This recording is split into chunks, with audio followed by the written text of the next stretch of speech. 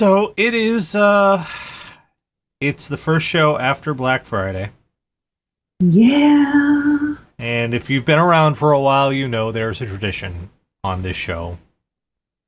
It's not one we want to happen, but it is one that happens as a side effect of Black Friday.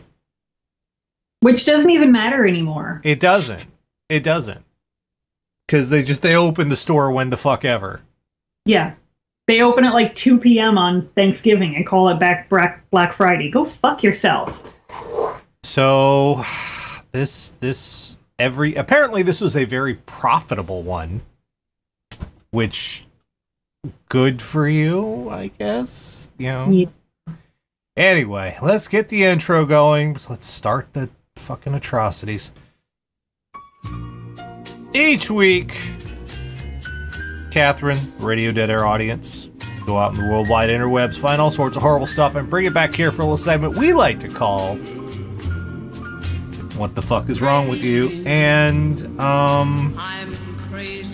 let's start with just, let's I noticed most of these stories come from, a lot of them come from foreign news agencies, because I think this year the news in America tried to play it down. They were like, we need these companies to be profitable. Don't talk about the riots, but that didn't stop the media. Like, to the rest of the world, Black Friday must look like the fucking Hunger Games. Yeah.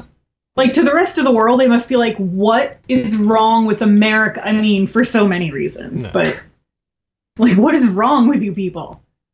Well, let's get started. This one from Alabama. Violence. This is from Australia. I love the headline. Violence and mayhem as U.S. shoppers are predicted to spend $26 billion. Let's see. This story. Police were called to the River Chase Galleria shopping center in Hoover, Alabama, to break up a fight between at least two women, which forced the shopping center to be shut early. Video of the incident posted online showed a security guard holding one woman down to the floor while two women continued to punch and kick each other, with tables of clothes being pushed over and a crowd of onlookers. Let's watch together, shall we? It's and here it goes. Oh, I should probably take the You should get the full audio effect of what's going on here, you folks at home. Let's start over. There's the chaos. What could possibly be worth this? What does this store have that is possibly worth this? Are they selling the Victoria's Secret $1 million bra for $5? A witness told local Fox 6 TV reporters that a shoe was thrown during the melee, flying over a railing and hitting a baby. You should also not bring your baby out on Black Friday. It's just not safe. Okay. How are we at this point that we get, you know what's going to happen in these stores? You know, everybody's... A guy fucking died on Black Friday this year. The cops fucking shot a guy. You know, everybody's tempers are frayed. The staff is being pushed to the bone. There are too many people in the store. There's not enough stock. You already know this before you get set to go out. Yeah. On Black Friday. Whatever that doorbuster is, they have 3. You already know this. God, I hope you're not this stupid as to not. So why are you going? And, how have we not figured out now that the deals get better as December rolls on? Like, the best prices aren't even on Black Friday anymore. No. Because as they need to get rid of stock, the deals get better. Yeah. So, I mean, it's just... And what... I've never been able to fathom what kind of deal. The only Black Friday shopping I've ever done is when I was on the midnight shift at Sephora. The mall actually opened at 10.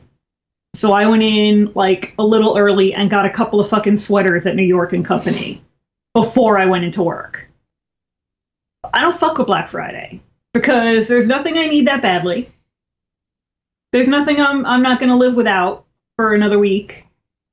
And I'm not suicidal. I don't know if you remember in years past, I came up with a hypothesis that eventually Black Friday would just degenerate into an excuse for large roving gangs to go out and do battle. Sort of like The Purge, in a way. Black Friday. You know what I am, Tara? A prophet? I am fucking Nostradamus. Angry shoppers square off in pre-Black Friday scuffle at Palmdale Walmart. Now, the headline makes it sound so scuffle. What is there at Walmart that's worth it? Nothing! Los Angeles County Sheriff's Deputy Anna Stebbins pulled up to Walmart in Palmdale on Thursday night and came upon a pre-Black Friday scene she heard about but had never experienced at the megastore. Hordes of shoppers were shouting each other's face at the parking lot, and a crowd of more than 100 people. Stebbins and about 7 other deputies, the Palmdale station's entire Thanksgiving evening shift, stepped out of their patrol cars to break up the fracas. So there's 8 police officers and a crowd of 100 in the Walmart parking lot. What's at Walmart that's worth that shit?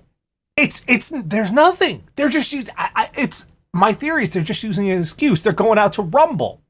Like, do you need shitty polyester pajamas that bad? No, they don't. It's like they're using it as a pretense to get their Fight Club on. Yeah. It's like just an excuse to do battle and be awful. She spoke with employees during the doorbuster event who told her they didn't know whether the warring factions were yelling over a specific item or if the fight was about something else. You see? I called this shit. The Target crew rolled in. I called this shit. This is they're just using this as an excuse to go and kick each other's asses. How far off are we from just suspending all laws on Black Friday? Yeah, just, Black Friday, the Purge, same difference. Although I guess that would run counter to capitalism, because if there's no laws, you can just steal shit on Black Friday and the stores aren't going to make any money. So that is the worst crime of all, is stealing from corporations. Fucking up the capitalism. We don't even care about climate change because it'll fuck up the capitalism. World's gonna fucking burn by 2050, and they're like, but the economy. Cassifid says Battle Royale is not a LARP either. This shit's like live-action Fortnite. I swear to God. People thinking if they hit other people hard enough, they'll drop loot. That's how that works, right? No matter how hard you hit another person, they will not drop loot. Some guy's out there with a hammer hitting an invisible wall. Nobody knows what he's doing. Nobody knows. Only the Fortnite players will understand that reference, but... No, seriously, what the fuck what is worth it? Cyber Monday, dude. There are plenty of deals. You don't have to. The last few years, all my Black Friday shopping I've done from my fucking phone on the couch in my pajamas, because there's Black Friday deals online too, you guys. And there's no parking lot and no idiots shoving you around using their stroller as a battering ram. Send me makeup. Done. Yeah, back in the day, I did retail. I worked Black Friday at Office fucking Depot. Awful. Office Depot. Why are there? They have Black Friday deals at Office fucking. Who is shopping? Computers and shit. Yeah, I guess. But even the computers at. Because I can't imagine there's a big run on like markers. It was remember netbooks? Remember those shitty little notebooks that were so stupid tiny? That was the hot fucking item that we stopped making after a year because everybody realized they were shitty fucking notebooks. But everybody had to fucking have them that one year. God, I was like, I have like flashbacks, I swear to God. When I worked at Old Navy, it was the $5 fleece blankets. And the $5 half-zip fleece pullovers were like the thing on Black Friday. And God help you once you ran out of those blankets. And they weren't bad blankets. Like, I had a lot of them. 100 people in the parking lot. That is, ugh. God damn. It's This isn't even about capitalism. It's just people looking for an excuse to fucking fight somebody. I want to feel alive. We are a society in decline. Well, moving on to our general sort of horrible shit. I have long maintained a very, very strict line of thinking when it comes to GPSs, and that is don't trust the talkie box. The talkie box is evil. The talkie box wants to kill you. My secret is you got to be nice to the talkie box. He curses at his GPS, and we get lost all the time. I say please and thank you to the Google Maps in my phone, and I'm fucking fine. Maybe this lady should have tried that. Police woman drives onto train tracks, claims GPS told me to do it. Didn't your GPS try to drive you into the ocean one time? me and a friend that Nash knows as Bill tried to get us to drive into the Miami Bay. There's no road there. Woman in Duquesne, thank you. Woman in Duquesne, Pennsylvania is blaming her GPS for causing her to drive carelessly across railroad tracks. According to the city of Duquesne Police Department, police found a woman sitting inside a disabled car on the railroad track. Woman told police her GPS advised her to take the wrong route. Police say the woman was sober and had no medical conditions affecting her decision-making skills.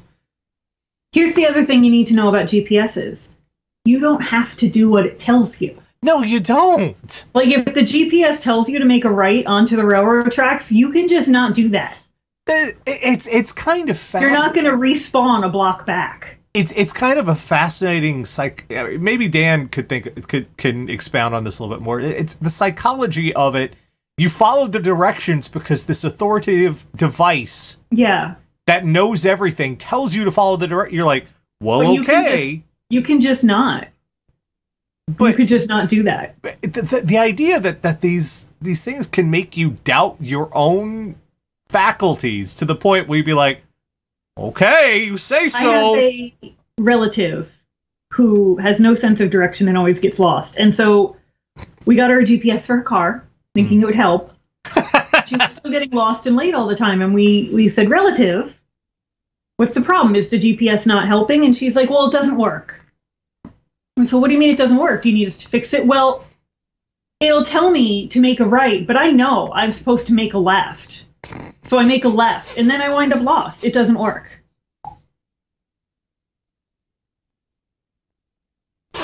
So she had the exact opposite problem. Right. You don't have to do what it tells you. Just a smidgen of Dunning-Kruger there. In a lot of cases you should. You're going to get where you're going faster. But if it tells you something bad, if it tells you to kill, you don't have to do that. I really don't see Siri saying, drive up onto the pavement and strike the pedestrians. I'm not expecting... Okay, Siri, I'll if you say so. Give it 5 years. 5 years, huh? Siri will be like, feed me a child. I'm putting my foot down here. Knock it off with this. Oh, for fuck's sake. And this kind of combines the arrogance of the modern hipster with... British Columbia cyclist defecates, throws own poop after vehicle collision in Victoria. Why? Nobody wins. Video showed a cyclist defecating in the street and throwing his feces at a woman in a locked car. Following the collision in Greater Victoria, a man pulled down his pants, defecated in public, and threw his feces at the car. Details of the collision are unclear. Thankfully, there were a lot of witnesses who intervened. They were fearful the driver would be assaulted. A lot of people took photos and videos, and we are looking for the suspect, say Victoria Police Constable Matt Rutherford. Video of the incident shows him ramming his bike into the passenger side headlights of the vehicle before cycling away. Rutherford added that before the feces throwing, the cyclist opened the door of the car and was verbally abusive to the driver. The cyclist was last seen wearing a brown sweater and blue jeans. Are you sure that's not the other way around? And pedaling southbound on Cook Street. Police describe him as about 35 years old, 5'10" with a brown beard. The woman was unharmed. Why? Okay. Nobody wins. Nobody wins. Because now you're covered in your own poop too. Yes. You have pooped. You have. I mean, I guess at least you're wearing a brown sweater, so you can do one of these. Ugh. But you're gonna smell. Look, I understand if you're in an urban environment, you want to cycle. It's not exactly friendly to you. No. We didn't design those streets for bicycles. We designed Some of them are really militant about it, though. Yes. And I'm like, look, I didn't want you to die until you started being a dick. Yeah. I still don't want you to die, but I want you out of my way. We have. It's not easy trying to cycle, but understand that the roads weren't designed for you. You're trying to.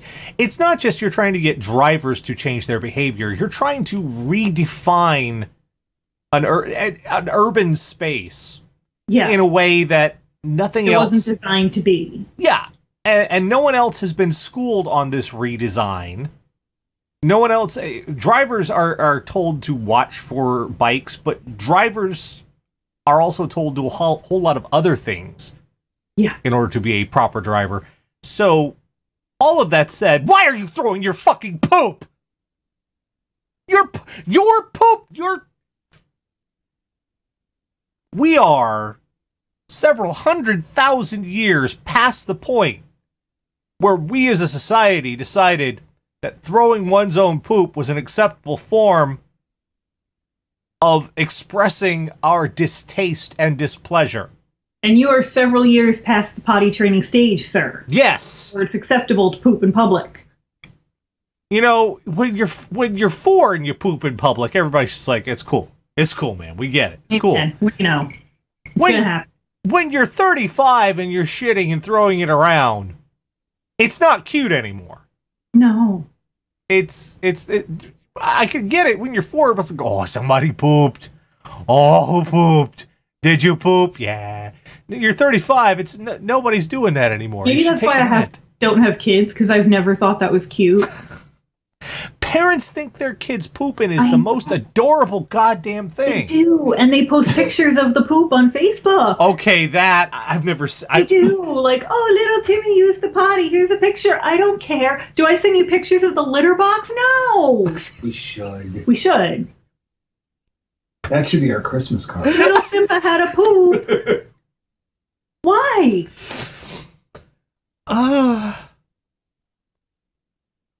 What? There is nothing that's making you. No situation is improved by throwing your own shit. No. I can't think of a single one. And if you guys try and respond, well, this situation would be improved. You're wrong. They're going to come up with something. We're like, wow. Well, guess what? You're still wrong. You're wrong, and you're an asshole. Or if we're trying to scare away a German scat performer, no. You're wrong, and you're an asshole. So you've made it worse. Just why? How the fucking... What was she supposed to do? Oh, you know what? Now that you've thrown your own feces at my car, I see the error of my ways. Yeah, I did drift over into the lane. I get it now. I didn't realize it until you threw your shit at me. That just, it all clicked into place. That was what wrapped it all together. Yeah. Oh, well, we haven't had a wonderful naked outburst in a while. Let's change that. We've had a couple of half-naked outbursts. Man performed helicopter moves with genitals in Edinburgh McDonald's counter. Edinburgh. Actual helicopter dick in the wild? Early morning customers and staff at McDonald's in Edinburgh got some unexpected entertainment when a young man began dancing half-naked on counters in the restaurant. Edinburgh Sheriff's Court today, 29-year-old Ryan Dolan from Musselburgh pled guilty to committing acts of public indecency. Fiscal dispute Nicole Lavelle told Sheriff Peter McCormick that Dolan came into the restaurant around 5 a.m., She said he stood about 2 meters away from the counter, adding, out of the blue, he took down his trousers and pants off, showing his penis and testicle, and thereafter was dancing with his trousers down. He pulled his trousers back again, but he jumped across the front counter into the staff area. Dolan was told to leave, but he took his trousers and pants off again. And I want people at home are a bit confused. Trousers and pants? Yes, in places not America, pants mean underwear. Trousers mean pants. He, quote, he grabbed his penis and started to play with it, said the fiscal, pretending to serve customers, and started dancing again, carrying out helicopter-like moves with his penis. Okay, you have to wash your hands before you serve customers. Everybody knows that. This went on for a few minutes before he jumped back into the front counter, still half naked. Dylan then pulled his trousers and pants back up and left. It is not the sausage triple stack people were hoping for breakfast. Not the hotcakes they were hoping for. Police have been contacted, and when shown CCTV footage, one of the officers recognized Dolan. He was arrested. Dolan had very little recollection of the incident.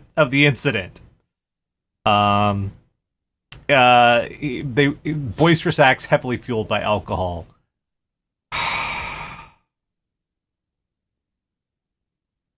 I have never been so drunk. I've decided, you know what? You never jumped on the counter at a McDonald's and gave him the helicopter dick? No, I haven't. It's not time for a show. They don't need to see that. No one... I mean, for fuck's sake, you're already eating at a McDonald's. You're having trouble with your meal to begin with. You don't... What? I had McDonald's today. Why would you do that to yourself? Because the fries, man. Oh, Tara. And I like the McNuggets. It's so bad for you. It is. It's terrible for me. I know. I was going to go to Wawa and get a gobbler, but I was running late and I didn't have time. Wawa is a chain. I know what Wawa is. The gobbler is their seasonal sandwich. That's like turkey and stuffing and cranberry sauce. And they call it the Wawa gobbler. But I was running late and I didn't have time to go get my Wawa gobbler today. So I just hit the drive-thru. Just don't. Your penis should... The only place your penis should come out in a McDonald's is the bathroom. Yeah. There's no other area of the McDonald's that is sanctioned for your dick. Also behind the counter, a lot of hot oil. That's not a place you want to have your genitals and like flying having around. been burned with hot oil several times. Oh yeah. You don't want it. You don't want it in your nooks and crannies, man. You don't want that on that part of the McMuffin. Well, speaking of nooks and crannies, this is one I expect to get all of the puns off of this one. Holy shit. Man pulled bag of cocaine from penis after arrest for laughing at cops. Really? That is the worst magic trick ever. Like out of his urethra? How do you... A man who laughed at police after they found no drugs in his pocket was later found to have hidden a bag of cocaine in his penis after a strip search. Was he uncircumcised and just tucked it under the cover on the wagon? There's a lot better places to stash that. Newcastle man James Mason told officers, "Fuck off, you're not searching me," before saying, haha, I told you I had fuck all on us, you mugs, when they found nothing in his pocket. 21-year-old was arrested for being drunk and disorderly after swearing at police one time too many, but on the way to the police station, officers witnessed Mason fiddling with his socks before putting his hand down his pants. When they reached the police station, demanded he strip search. Mason then removed his trousers, pulled back his foreskin, and pulled a white bag of powder from his penis. The defendant was asked what it was, and he replied that it was cocaine.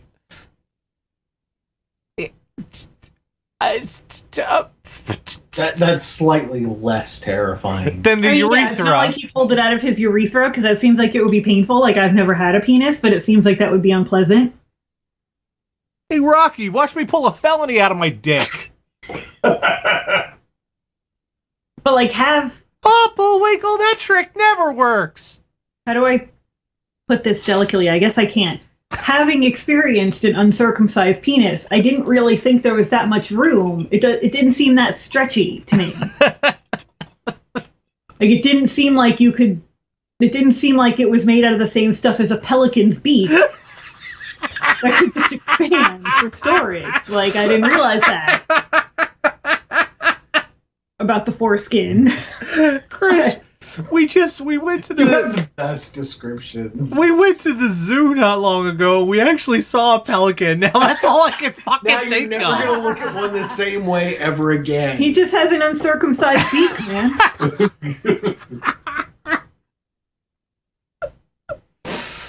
Just of all the places, I mean, you gotta respect him with the originality. He didn't go for his ass this time. Yeah? He went for the dick. He was like, well, you know, everybody puts it up their ass. I'm gonna mix it up a little. Definitely gonna look there. I'm gonna, you know, Okay, simple. I'm When gonna they be see the original. giant lump on my dick, I'm just gonna tell them I have an STD. Sure. Yeah. Good God, if it had broken. Can it break? The bag. Cocaine. Okay. The cocaine, not the force. Can you just like burst that open? That sounds horrible. No, if all that cocaine on your dick. That would get itchy, I think. No, you would never, your dick would never feel anything ever again. Yeah. They would just be numb forever. What? How did you think? Hi. Come here. Say hi to the internet. Hi, Simba. Hi. I don't really know what's happening right now. Hi there. Hi. What are you doing? He's a good boy. Okay, I'm done with Okay, you're this. done? Okay, Yeah. bye-bye. Aw, he's a good boy. He's such a big mush now. He uses his head as a battering ram. He's a good boy. So yeah, the first thing we learned this week is that's not a good place to stuff things. No. No, that's not good storage. In fact, the foreskin's designed the absolute opposite. It's to keep shit out. Yeah. It's not. And you're almost certainly going to get some kind of infection. Yeah, don't put cocaine in your foreskin. God. Okay, that was my revenge, I guess, huh? What happened? Hit my leg. Oh, buddy. Like he hasn't done that in a while. No. All right. Well. How dare you exploit me? Yeah, I guess I learned my lesson. We've learned that McDonald's not a good place to demonstrate your stupid dick tricks. No. That's There are websites for that. you've been to shows exactly for that. Exactly. Yes. Go take that shit to Vegas and make some money. Not the fucking McDonald's. You're not gonna get tips. You're gonna get arrested.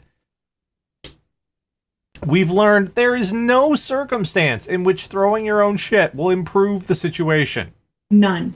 No None. matter what the YouTube comments tell you. Yeah, the YouTube comments are full of shit. So, I'm preemptively, if you try to come up with some scenario, not only are you still wrong, now you're an asshole. Yeah. So you're both of those things.